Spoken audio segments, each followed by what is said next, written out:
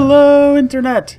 Shouthus here, and it's time for another episode of Arena Time here on ShoutStone. We are beginning another season of Arena Time, featuring one of our favorite arena players, Trump, back in action, post-patch arena, potential 12-run dream, or 12-win dream. Sounds a lot better. Anyway, without any further ado, let's get to the action right now. It is Jaina versus Garrosh. Trump playing the part of Jaina, the Mage, and Garrosh being played by BattleRogue. So, warrior player being played by BattleRogue. Oh well, such is life in the arena. Anyway, so as you can see, we've got, because this is coming from Trump's stream directly, he's got this lovely overlay. The important bits being, of course, what you see on the right-hand side there. You can follow Trump on Twitch at TrumpSC, on Twitter at TrumpSC, and on YouTube at TrumpSC. So, it's pretty easy to find him on all three of those sources. Also, Trump, the only officially sponsored Hearthstone player. So, maybe someday we can get sponsored by somebody. I'm not really much of a player, but I do cast a lot. Anyway. Hopefully you've all had a chance to check out the first episode of Games in 60 Seconds that I put out on the new channel. You'll be able to find a link to Games in 60 Seconds in the description below, also at the end of this video. And also don't forget to sign up for our tournament. I'll be putting a link to that at the end of this video as well. Anywho. So already a few things coming out for both players. Harvest Golem out for our warrior player, and Water Elemental for Trump. As we enter the 4th drop turn, Senjin Shieldmaster coming into play. Trump going to bring out a Dark Iron Dwarf, buff it up to take out that Shieldmaster. And now some pretty sturdy minions on the other side of that table. Our warrior player needs to be considered, needs to be careful there. Does play Cleave and a Whirlwind to clear the field, as well as attacking with that Golem. Does get the Death Rattle spawn and plays a Loot Hoarder. So, good response there. Not really able to do a whole lot with the cards that he played. Plays that injured Blade Master. Gets the ping off with his Fire Blast to clear off that Golem. But now we are down to still some fairly low-value minions at this point, but it's still only, entering the midpoint of the game. Acidic Swamp Ooze coming in. Great card to have against a warrior player. Doesn't really have much benefit beyond being a nice 3-2 when it comes to a mage player, basically. Alright, Argent Commander comes into play. We'll take out that Acidic Swamp Ooze, the injured Blade Master, clearing out the Loot Hoarder. And now, our warrior player is staring 8 damage in the face. He does have 3 extra armor, so he's in positive health. But let's take a look at what Trump is sitting on right now. So he gets that Azure Drake into play. Will armor up again to put himself at 35 armor. Still enough to be easily taken care of, and really not a huge enough deal to make this game turn any significant degree. But injured Blade Master to take out the Azure Drake. He'll trade that. Gets a Chillwind Yeti into place. Plays that Argent Commander to whittle down the rest of the armor. Pings it off. So it's back to standard health. And once again, the health differential is really nothing right now. It's not significant in any degree.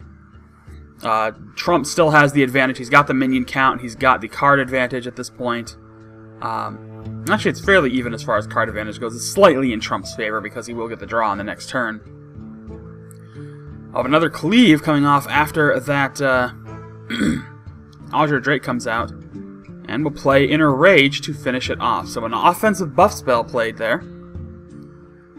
But a good bit of removal. Trump going to respond with a Frostbolt, ping it with a Fire Blast, play another Chillwind Yeti.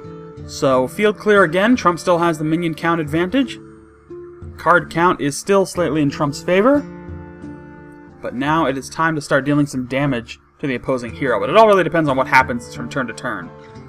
Alright, Stranglethorn Tiger are going to come out, so that won't be able to do much to that on this turn. Going to armor up once again. Back to positive health. And now it's time to start attacking in with the Yeti. So he's going to play his Jungle Panther and Razorfen Raptor.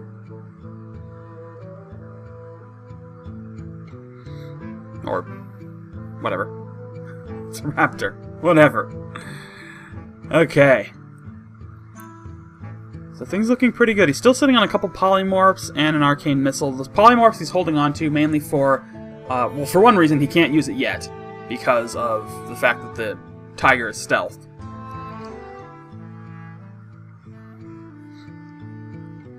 And also, it's, Alright, so he's got quite a few minions coming out into play now. He's going to use that Wolf Rider to clear the Raptor. Attacks with that Stranglethorn Tiger to finish off another minion. He's really trying to buff up this troll, so he's going to finish off the little guy. Looks like he's just trying to really buff everything up. He will finish it off with the Panther. So, it doesn't really get much benefit. Or at least not much use, unfortunately.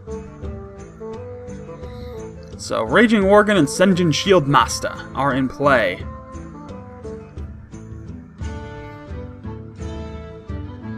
Another Raging Worgen. And a Spellbreaker to silence. So, Taunt is a non-factor at this point. And Raging Worgen gets a quick shot in. Another armor up, not really a whole lot to say right now. Another Arcane Missile, so it's going to be interesting. I mean, he is also sitting on that Stampeding Kodo. But, alright, he's just going to take it out with the Shieldmaster, it looks like. Or, no, I guess not. Eyeing that Spellbreaker.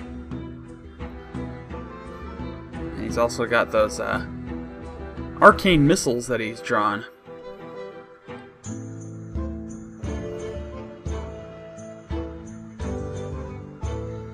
I think what his concern is right now is playing those Arcane Missiles could trigger an Enrage on those Worgen and not finish it off. But I guess he's just going to see how it plays out. So he plays the first one, and it triggers on them both. Oh no. That is precisely not what he wanted to have happen. But he's going to play the Arcane Missiles again, and it will be enough to finish off one of the Worgen, and he can ping it the other one to take it out. Very nicely done. Stampeding Kodo comes out. Nothing for it to kill, but doesn't matter. Still in really good shape. Both players starting their fresh arena run here, 0-0 at this point. Alright, Warrior player plays the upgrade. We'll use that to take out the Shieldmaster. And armor up again. So this is going to be a fairly long game, and we are in the end game point right now. Trump does have that Venture Company Mercenary, which he is going to put into play, because he's not really... There aren't really a lot of minions out there right now, so I think he's feeling pretty confident, because even if his opponent responds with something pretty sizable, he's got 2 Polymorphs already in his hand, ready to go, so he can shut things down pretty easily.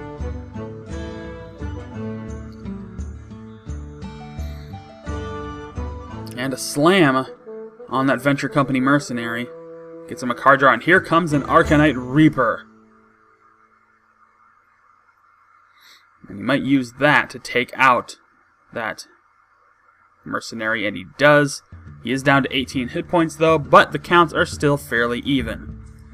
Mirror Entity, now an option for Trump. And he will put that into play. Attacks him with the Kodo, pings him with Fire Blast, and has a 9-point health advantage right now. Card draw is still ever so slightly in Trump's advantage. because at the start of this turn, the opponent has 2, but Trump will have 3 by the time it's his turn. Faceless Manipulator comes out, and that will proc the secret, which will give him another Kodo. So it's very Kodo up in here right now. Plays the Arcanite Reaper on the second turn to finish off that Kodo. Armor's up yet again, sitting at 13 hit points, now a 10 health differential. Gonna attack straight in, I bet. Yep. And now, he will just polymorph that Kodo and finish it off. That's one thing that a lot of people seem to overlook, is when they're playing Mage decks and they polymorph an opponent's minion, they don't consider removing it from play, and depending on the opponent you're playing against, you could be staring at somebody who can buff that thing right up and turn it back into a formidable minion. So, always remove your polymorphs once you've taken them out, if you can. You know, obviously use it when you need to, but be mindful. Alright, so Knife Juggler and Armor up for the Warrior player. Shattered Sun Cleric comes out. He's going to use that to buff up that Kodo just a wee bit more. And will he take out the Knife Juggler? Yes, he will. Things his opponent with Fire Blast.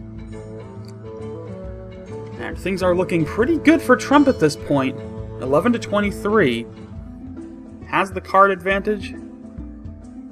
Has the minion advantage. Heroic Strike. He's going to use that to take that Kodo out, but get reduced to 9 hit points. So he's in the single digits, which means it is time to be considerate of where you stand. Attacks with a minion down to 5. Trump does have that Frostbolt, which basically means he has this game on lock next turn if that Shattered Sun Cleric survives. Ah, but there's Ascension Shield Master. But it can be polymorphed, so opponent up to 7 hit points, but a Raid Leader could come out into play. Yeah, I think what we're going to get here, polymorph on that. He's going to be able to play that Frostbolt and that Raid Leader and attack in and finish off the opponent. So he's going to do those 3 damage, hit the Frostbolt, and now he's just going to ping it. Makes sense. Either way, it works. Game over. GG. Trump takes the first win of this arena run with his Mage deck. So there you go. Trump plays really well there, and basically just manages to stay in an advantage the entire game. But there you have it. That's going to do it for this first episode of Season 7 of Arena Time. I'll be back Friday with the next run of this, but I'll also be back Wednesday with another episode. So don't forget, here are the links. Check out the new channel, Games in 60 Seconds. Latest video is up, the first video, Hotline Miami. There'll be new videos every single Monday, so don't miss that each week. And also the link to the tournament sign-up page, actually to the tournament sign-up video, so you can watch and get all the information about what the tournament's about, how it's going to work, and what you need to know if you're going to sign up to play. So, thank you all very much for watching. Don't forget to find me on Facebook and Twitter, like the video, subscribe, and I'll see you folks next time.